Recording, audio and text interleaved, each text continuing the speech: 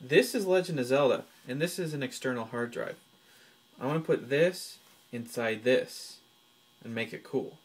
To open an NES cartridge, it needs a special screwdriver or tool. So I took a little plastic thing that you usually use to open iPods and iPhones, and I melted it with one of these. This is really hot. I melted the end and then I smushed it down into one of the holes. So I let this cool for a couple minutes, and then I pull it out, and bam, you have a custom Nintendo tool.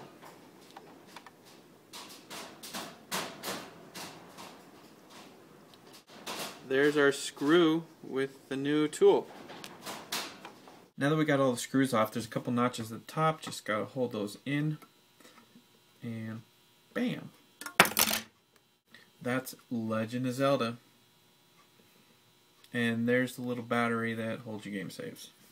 So this is a USB powered external hard drive. You can see there's the circuit board chip with the USB plug right there.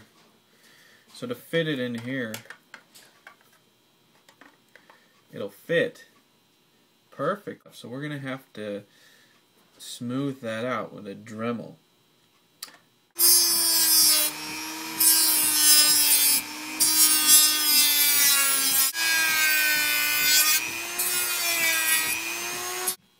This is all smoothed out. We cut out this part too on both sides and drilled this down just halfway. So let's see if this fits.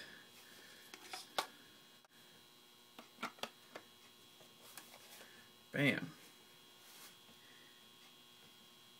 And every side is closed.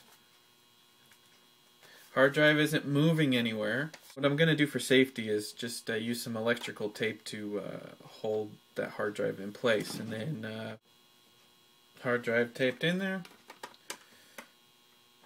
Now just because it was a pain in the butt to get those custom Nintendo screws out, I used a different screw, just a couple I had laying around. They don't quite fit in the hole, but they're brass gold color, and they're just a little bigger, so they hold in place. Moment of truth, I feel like I should blow on this just because. Alright, I put the USB in. There's no loose, it's not loose, there's no wiggle, so that feels good, feels good and tight. There it is.